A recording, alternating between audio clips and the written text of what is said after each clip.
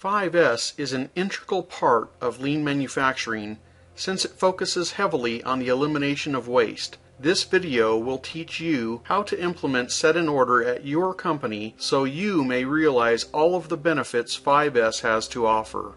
In review, the 5S's are Sort, Set in Order, Shine, Standardize, and Sustain in that order.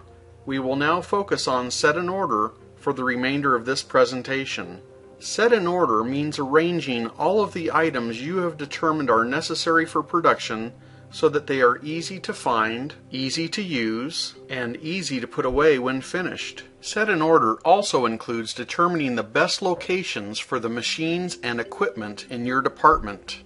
Locations need to be created for each item needed by production and then properly labeled. This reminds us of an old adage, a place for everything and everything in its place. Before you even begin Set in Order, ensure that the sort phase is completely finished. After all, why would you want to spend time creating locations for items you don't even need?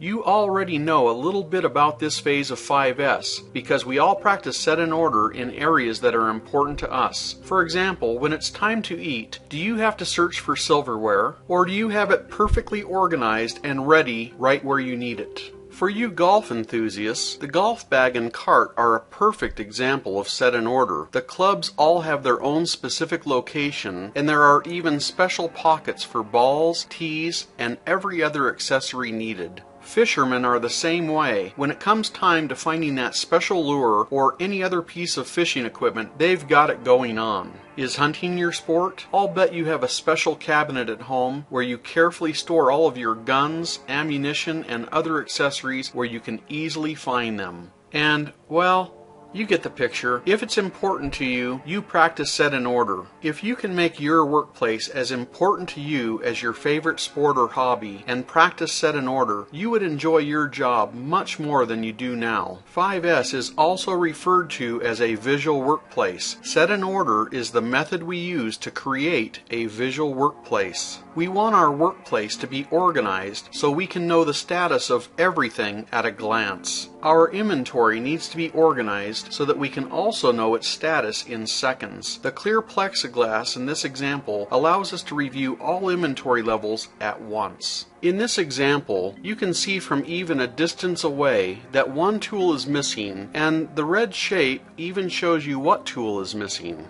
When it comes to implementing Set in Order, it's just like real estate. It's all about location, location, location. Let's talk about how to decide appropriate locations for items. The first thing we need to do is create a spaghetti diagram to determine where the operators have to travel to get the items they need for production. This is easily done by observing and tracking the operators as they go about their normal production. Here's an example of what a completed spaghetti diagram looks like. It does not have to be fancy. Analyze your diagram to improve the layout of needed items by identifying and eliminating any excess motion. You can now see where the spaghetti diagram gets its name. Rearranging the equipment to create product flow is not easy to do and is one of the reasons many companies fail to realize all of the benefits 5S has to offer. First, let's clear the area so we can move the machines. Now, let's move the machines in order from the first operation to the last operation. By locating our equipment in the best locations possible, we can create flow for our work and minimize motion waste.